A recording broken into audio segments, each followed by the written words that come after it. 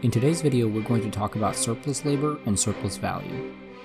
These concepts are central to Marxist critique of the capitalist mode of production, and in general add to the base of important ideas that the rest of Marxist theory is built on. Surplus labor is a pretty simple concept. In Volume 1 of Capital, Marx takes us to the marketplace to witness the capitalist buying the things he or she needs in order to make some kind of profit. For the sake of example, we're going to assume that the capitalist owns a t-shirt factory and needs the necessary ingredients to produce marketable t-shirts. The capitalist is going to need material for the t-shirt itself, some kind of machinery for assembly, and a worker to commit their labor power to running the whole production process. So, just like the capitalist buys cotton and sewing machines from which t-shirts can be made, the capitalist also buys the labor power of the worker. This labor power is simply a worker's ability to put in a certain amount of labor in a given time. This labor, as we will see, creates new value. In this way, labor is a unique commodity because of its ability to add value to some object. In our example, the cotton, which becomes a t-shirt. Also, unlike the objects that the capitalist buys, labor is not for sale permanently. The worker hires out labor on a contractual basis.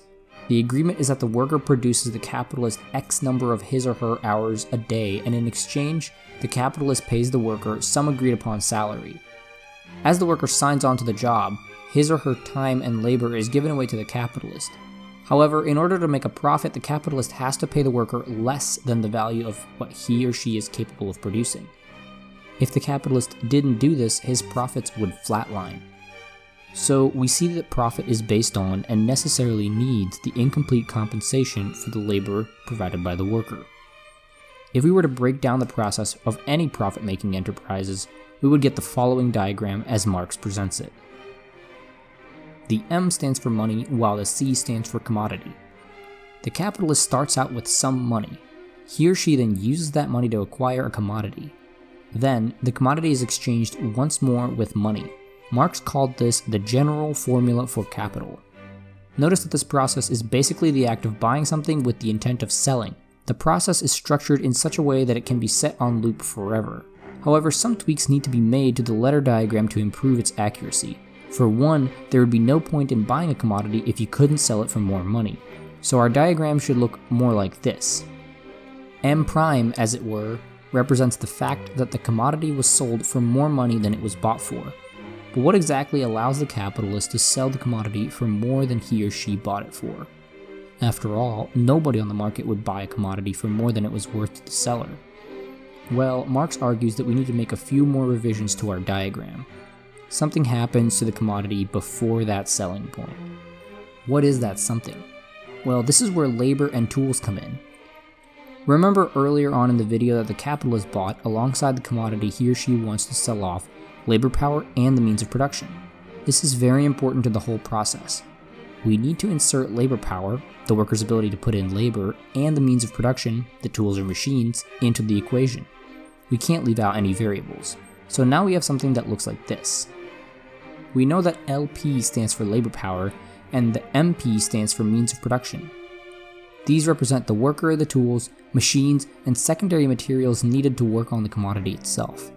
The P represents the production process itself. This is where the worker puts in some elbow grease and mixes the commodity with all the necessary pieces, using the means of production. Out of that process emerges the commodity, but now it's different. It's not just the cotton that was going into the production process. Now it's a full t-shirt with proper stitches, hems, and maybe a collar. The worker's labor is what added new value to the commodity, making it more valuable than its original form. Now when we go from C to M, in other words, when we sell the commodity, we get more than the money we put into it.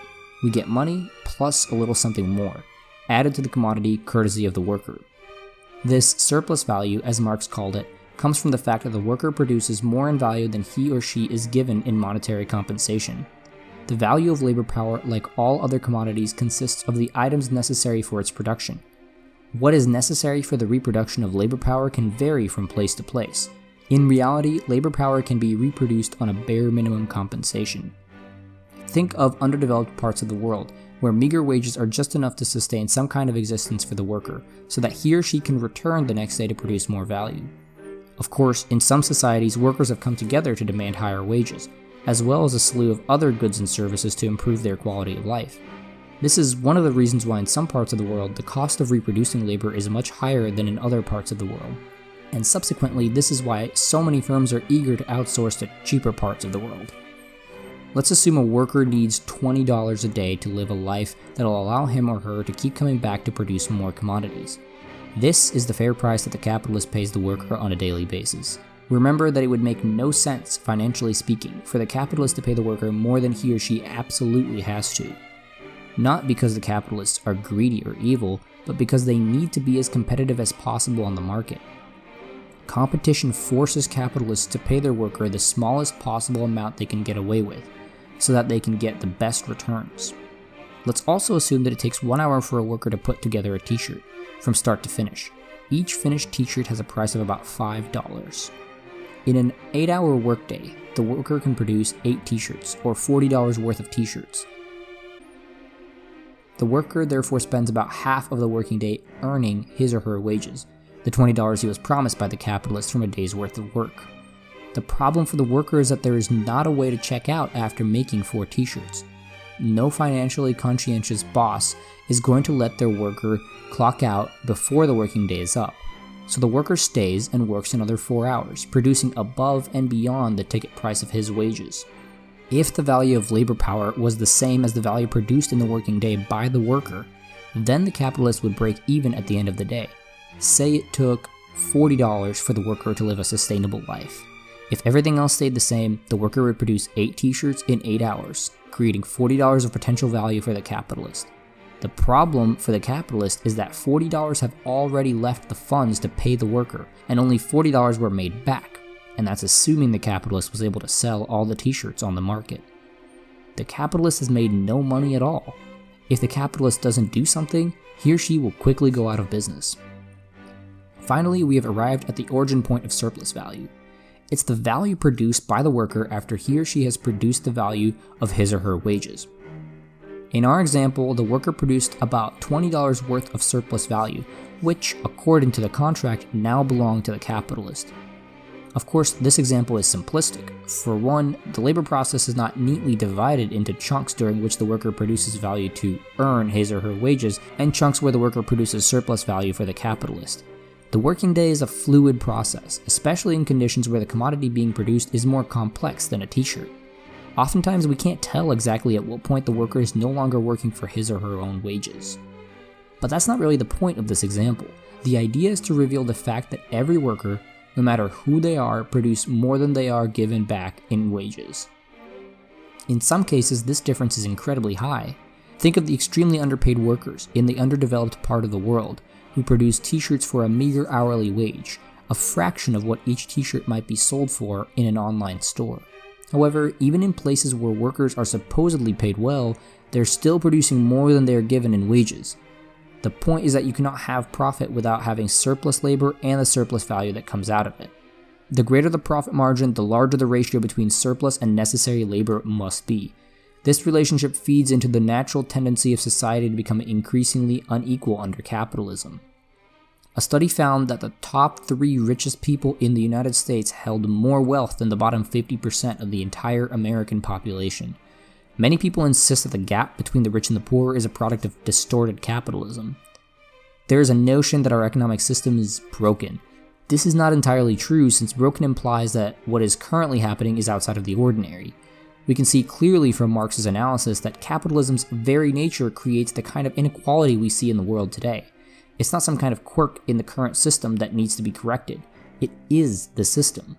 We don't need to look any further than the incredible gap between productivity and wages in the United States today to find a contemporary example of surplus labor.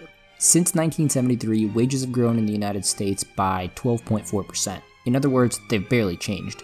Meanwhile, productivity, or how much is produced on an annual basis, has grown 77%. Productivity has grown 6.2 times faster than wages. To be sure, we have witnessed consistent economic growth since the 70s. Moreover, compensation did not meet productivity before the 70s. Workers have always been compensated less than the value they produced. Remember, that's where profit comes from. The difference is that before the 70s, productivity and wages grew at the same rate, even if they were not equal in value. After 1973, the growth rates split off noticeably. with wage growth flatlining. Now more than ever, what workers produce is not at all compensated in their regular wages.